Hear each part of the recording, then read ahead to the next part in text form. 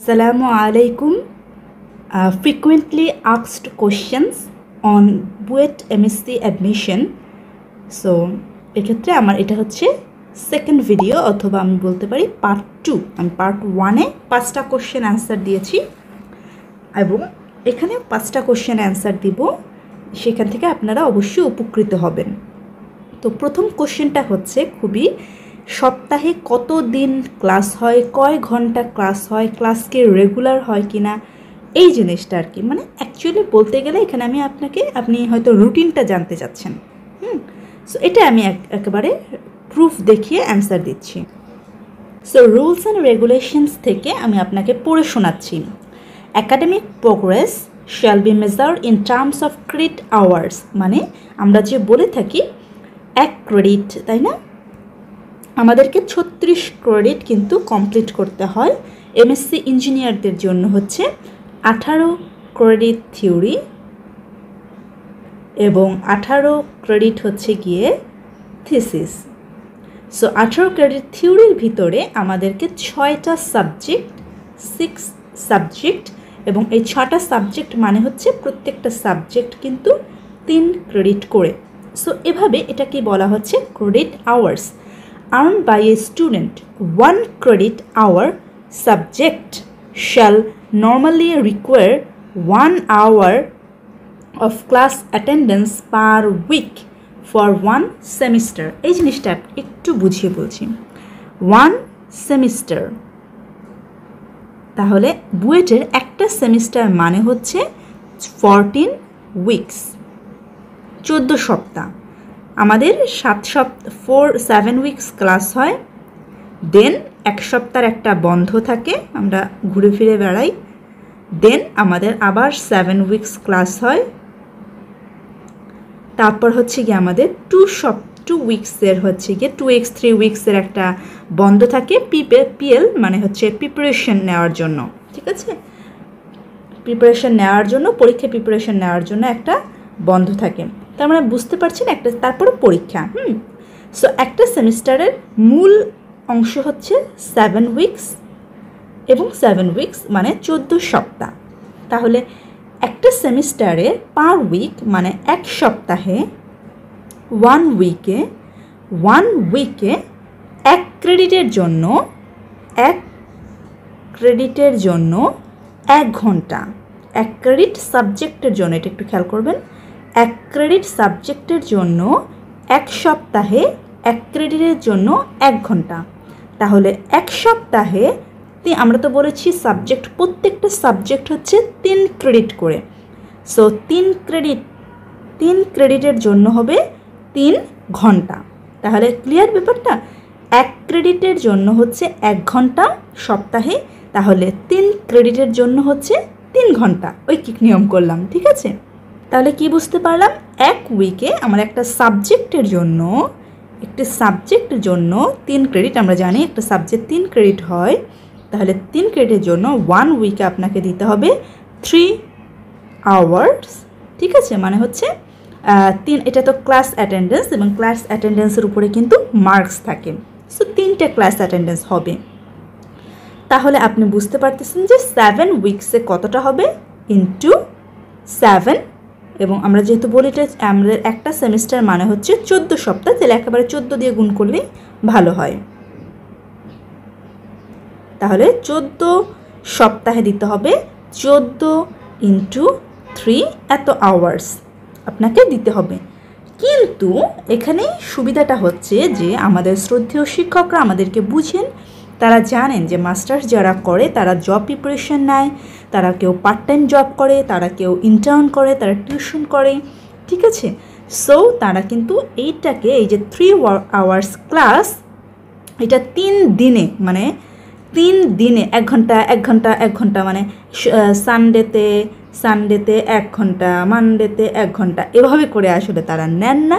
তারা একদিনে, জাস্ট একদিনে, একদিন বা অনেক টিচার হয়তো 2 দিন, 2 দিন আসলে খুব কম টিচারই দেয় আমার জানা মতে।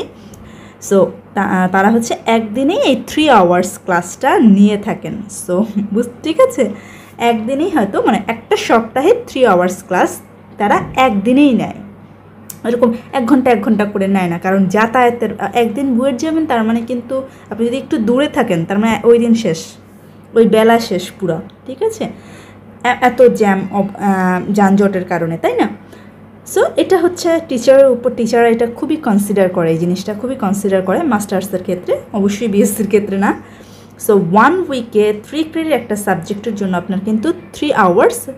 সো এবং তার মানে আপনি বুঝতে পারতেছেন আপনাকে মাত্র এক সপ্তাহে মানে একদিন 1 ডেতেই আপনার এটা কাভার হয়ে যাবে, এটা সারা কাভার করে দেয়। তাহলে বুঝতে পারতেছেন যে একটা 3 ক্রেডিট সাবজেক্টের জন্য এক সপ্তাহে আপনাকে 3 ঘন্টা সময় দিতে হবে, ঠিক আছে, কিন্তু এটা ভেঙে ভেঙে দিতে হবে না, এটা একসাথে দিলেই হবে। সো এবার আমরা চলে যাব থিসিসের 1 ক্রেডিট আসলে বলতে কি বোঝায়।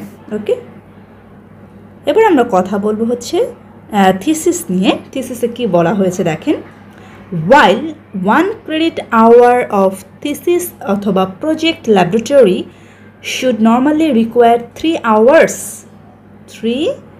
hours of work per week, মানে এক সপ্তাহে, মানে প্রতি সপ্তাহে পার উইক, ঠিক আছে, এক সপ্তাহে হচ্ছে 3 ঘন্টা, 1 সেমিস্টার 1 সেমিস্টার আমরা এভাবে লিখবো না, আমরা নিচে কি লিখবো 14 উইকস, তাই না, কারণ আমরা জানি একটা সেমিস্টার মানে হচ্ছে 14 সপ্তাহ। তাহলে কি দাঁড়াচ্ছে, 1 ক্রেডিটের জন্য থিসিস 1 ক্রেডিটের জন্য, থিসিসের 1 ক্রেডিটের জন্য আপনাকে সপ্তাহে 3 ঘন্টা কাজ করতে হবে।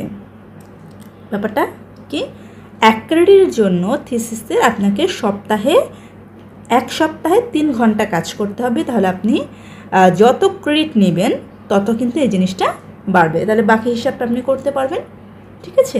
তাহলে বুঝতেই পারতেছেন 14, এবং অ্যাকচুয়ালি এই 3 আওয়ার্সটাই হয়ে যায় অনেকের ক্ষেত্রেই কিন্তু, ঠিক আছে, 7 আওয়ার্স, ঠিক আছে। এটা কিন্তু লেখা জিনিসটা যে থিসিসের 1 ক্রেডিট মানে হচ্ছে 3 ঘন্টা পার উইকে, প্রতি সপ্তাহে তাকে 1 ক্রেডিটের জন্য 3 ঘন্টা কাজ করতে হবে।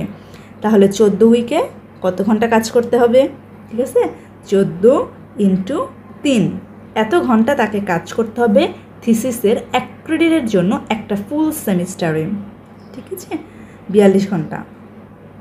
সো বুঝতেই পারতেছেন বাকি হিসাবটা, মানে যে 18 ক্রেডিট যদি কমপ্লিট করতে চান কতটা সেমিস্টার লাগবে, কত ঘন্টা লাগবে, এই জিনিসটা কিন্তু আপনাদের উপরেই ছেড়ে দিচ্ছে। সো থিসিসে কত ঘন্টা কাজ এটা বুঝতেই পারতেছেন, ঠিক আছে। থিসিসে আপনি কত ঘন্টা কাজ করবেন, 1 ক্রেডিটের জন্য আপনার 1 ক্রেডিটের জন্য কাজ করতে হবে কয় ঘন্টা, 42 ঘন্টা। 1 ক্রেডিটের জন্য আপনাকে একটা সেমিস্টারে, 1 সেমিস্টার, হ্যাঁ, 1 সেমিস্টারে 1 ক্রেডিটের জন্য কাজ করতে হবে 42 ঘন্টা, ঠিক আছে। আচ্ছা, তাহলে আপনার কিন্তু কমপ্লিট করতে হবে কত, 18 ক্রেডিট। সো 18 ক্রেডিট আপনি কয়টা সেমিস্টারে কমপ্লিট করবেন, ইউ হ্যাভ টু ক্যালকুলেট। 1 সেমিস্টারে কয় মাস লাগে, তাহলে 1 সেমিস্টারে কয় মাস লাগে, আমরা জানি 1 সেমিস্টার মানে হচ্ছে 14 উইকস, এটা হচ্ছে 14 উইকসের কিন্তু ক্লাস, কিন্তু আমরা জানি এটা কিন্তু ভাগ করে দেওয়া হয় 7 উইকস। 1 উইকস হচ্ছে আমাদের বন্ধ, দেন 7 উইকস, দেন 2 উইকস হচ্ছে কি আমাদের এক্সামের জন্য বন্ধ, পিএল প্রিপারেশন লিভ, ঠিক আছে। তাহলে আমাদের কত, এবং এক্সাম হয়, মানে আসলে গড়পড়তা এক্সাম হয় হচ্ছে গিয়ে, এক্সাম হতে 1 মান্থ লাগে, 1 মান্থ লেগে যায়, ঠিক আছে। তাহলে 7 উইকস আর এখানে হচ্ছে 2 উইকস, তাহলে আমাদের একটা সেমিস্টারে কস্টটা হলো 14, 15, 16, 17 উইকস, এবং এক্সাম হচ্ছে গিয়ে 4 উইকস, দ্যাট মিনস 21 উইকস। তার মানে হচ্ছে আমরা যদি আসলে 4 দ্বারা ভাগ করে থাকি তাহলে আসবে হচ্ছে এই তো 4 মাস, তাই তো, 5 মাসের মতো, 5 মাস, 5 মান্থ, হ্যাঁ। সো এটাই আমি বলে যে একটা সেমিস্টার আসলে ওই ধরতে এগিয়ে যেতে 6 মাসই লেগে যায় আসলে, সো 5 মান্থ, হ্যাঁ। এরপর চলে আসবো হচ্ছে পার্ট টাইম বিষয়ে যে কথাবার্তাগুলো একাডেমিকলি বলা আছে সেটা একটু আপনাদেরকে জানাই। সো পার্ট টাইম স্টুডেন্টরা নর্মালি 2 ভাগে ভাগ হতে পারে, full time students, part time students. এখানে একটু মনে রাখবেন, এখানে কিন্তু ক্লাস যেরকম ক্লাস কেমন হয়, অনেকে বলে যে পার্ট টাইম আমার কি ক্লাস কম বেশি হতে পারে কিনা, এটা হচ্ছে আপনি কয়েক ক্রেডিট নেবেন সেটার উপরে, কিন্তু ক্লাস কিন্তু ফুল টাইমের স্টুডেন্টরা যেরকম মানে যে প্যাটার্নে ক্লাস করবে, পার্ট টাইম স্টুডেন্টরা কিন্তু সেই একই প্যাটার্নে ক্লাস করে। ক্লাসের প্যাটার্ন কিন্তু কোনো মানে চেঞ্জ নাই। হ্যাঁ, এখানে ফুল টাইম হচ্ছে এবং পার্ট টাইম বলতে আসলে ক্রেডিটের ডিফারেন্সটাকে বোঝায়। বইটা কিন্তু ইভিনিং কোনো শিফট নেই। এমন আছে যে অনেক টিচার সকালে ক্লাস নেন, এমন অনেক আছে, অনেক টিচারাই সকালে মর্নিংয়ের দিকে ক্লাস নেন, অনেকে হচ্ছে বিকেলে ক্লাস নেন। এটা হচ্ছে টিচার স্যারদের উপর কমিউনিকেশন করে তারা শিডিউলটাকে সেট আপ করে নেয়, কারণ রুটিন অনুযায়ী আসলে কখনোই ক্লাস হয় না মাস্টার্সের, ঠিক আছে। কিন্তু আমি ফুল টাইম মনে করেন, আমি হচ্ছে ফুল টাইম স্টুডেন্ট। সো আমি যে মানে একটা সাবজেক্ট বি, একটা সাবজেক্ট, এই বি সাবজেক্ট আমি যে সময় করব, একটা পার্ট টাইম স্টুডেন্টও কিন্তু সেই সময়ই করবে, ক্লাসটা সেই সময়ই করবে। এখানে মূল বেসিক পার্থক্যটা হচ্ছে ক্রেডিট নেওয়াতে। একটা part time student maximum 9 credit নিতে পারে, 9 credit including thesis, project work, যাই হোক সে সর্বোচ্চ 9 ক্রেডিট নিতে পারে। এর কম কিন্তু নিতে পারে, 3 ক্রেডিট নিতে পারে, 4 ক্রেডিট নিতে পারে, 5 ক্রেডিট নিতে পারে, 6, 7, 8, 9 বেশি নিতে পারবে না।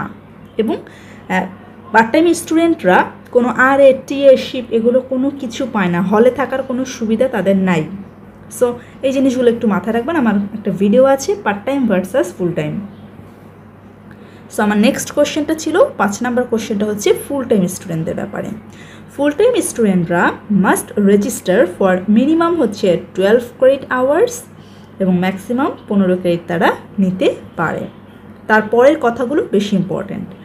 এ full time student shall not be allowed to be in the employment of any organization even as a part time employee. Say part time হিসেবেও অন্য কোনো অর্গানাইজেশনে মানে চাকরি করতে পারবে না। একটা ফুল টাইম স্টুডেন্ট কিন্তু চাকরি করতে পারবে না অন্য কোনো প্রতিষ্ঠানে, পার্ট টাইম হিসেবেও না। However they may be employed as এই যে টিচিং অথবা research assistant at the university. তার মানে ইউনিভার্সিটিতে তারা যেহেতু তারা কোথাও চাকরি করতে পারবেন না, কোনো প্রকার চাকরি না, তাই তারা কিন্তু টিচিং অ্যাসিস্ট্যান্ট, রিসার্চ অ্যাসিস্ট্যান্ট মানে টিএ, এটাকে আমরা বলে থাকি হচ্ছে TA, teaching assistant, research assistant, এর জন্য কিন্তু টাকা পায়, মান্থলি তাদেরকে একটা টাকা দেওয়া হয়। ফেলোশিপ নিয়েও আমার একটা ভিডিও আছে, এটা দেখে নেবেন। If A full time student becomes an employee, full time R part time, যদি একজন ফুল টাইম স্টুডেন্ট কখনো চাকরি পেয়ে যায় ফুল টাইম অথবা পার্ট টাইম হিসেবে অফ এনি আদার অর্গানাইজেশন, অন্য কোনো প্রতিষ্ঠানে, in the middle of A semester, কোনো একটা সেমিস্টারের মাঝখানে, হি মে with the approval of head of the department and his employer, দেখেন হেড অফ দ্য ডিপার্টমেন্ট এবং তিনি যার চাকরি নিয়েছেন তার অ্যাপ্রুভালে, be allowed to continue as a full-time student for that semester, ওই সেমিস্টারের জন্য, যেহেতু সে ওই সেমিস্টারের মাঝখানে চাকরি পেয়েছে তাই সে কী করবে, হেডের সাইন নিয়ে এবং এমপ্লয়ার তার চাকরি কর্মদাতার সাইন নিয়ে তারা হচ্ছে গিয়ে ওই সেমিস্টারে একটা ফুল টাইম স্টুডেন্ট হিসেবে সে ওই সেমিস্টারটা শেষ করতে পারবে, কিন্তু পরবর্তীতে তাকে কিন্তু পার্ট টাইম হয়ে যেতে হয় এবং পার্ট টাইম থেকে ফুল টাইম, ফুল টাইম থেকে পার্ট টাইম হওয়া যায় হেডের অ্যাপ্রুভাল নিয়ে, ঠিক আছে। সো বুঝতেই পারতেছেন একটা ফুল টাইম স্টুডেন্ট কিন্তু কখনোই অন্য কোনো অর্গানাইজেশনে চাকরি করতে পারে না, আর যদি মাঝখানে চাকরি করে পেয়ে যায় তাহলে সে ওই সেমিস্টারটার জন্যই ফুল টাইম হিসেবে থাকতে পারবে। ওকে, থ্যাংকস এভরিওয়ান, আসসালামু আলাইকুম।